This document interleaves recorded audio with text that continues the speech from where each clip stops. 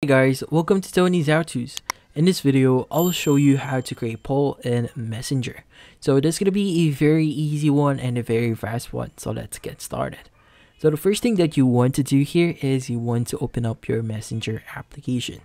Now in here, when we actually go to a specific user and just basically start creating our poll. So usually when we create our poll, we want to click on the four dotted icon that you see at the bottom left of your screen next to the camera. Usually when you click on that, we will be able to see the poll option for creating one.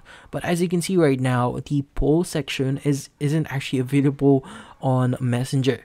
So the meaning behind this is you can only create polls in groups. So you cannot create a poll with a specific user only. So this is only available for group chats. So when we actually head over to a group chat that I actually created recently, and from here just click on the four dotted icon that you see at the bottom left of your screen, you should be able to see the poll section there. Now, sometimes with Google Messenger, you should be able to automatically create your polls here. I just want to type in blue or red.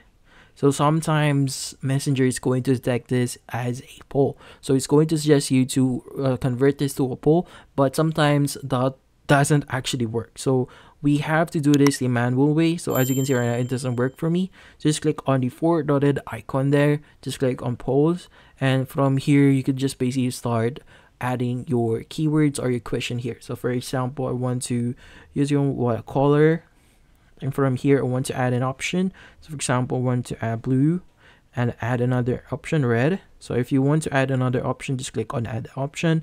Maybe I want to add orange here, and for me to start creating my poll, just click on create poll, and from here you will see the question and the options that I could use.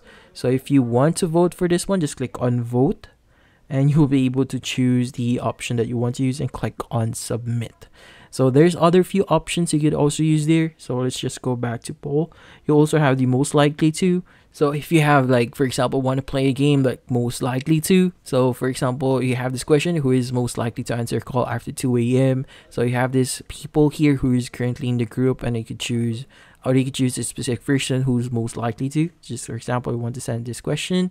From here, we want to vote, and we could choose either users here. And yeah, so that's how you create poll in Messenger, and that's about it. So thank you for watching. If you have any questions, feel free to ask in the comment section. If you enjoyed this video and found it helpful, you could use the link in the description to subscribe. See you in the next video.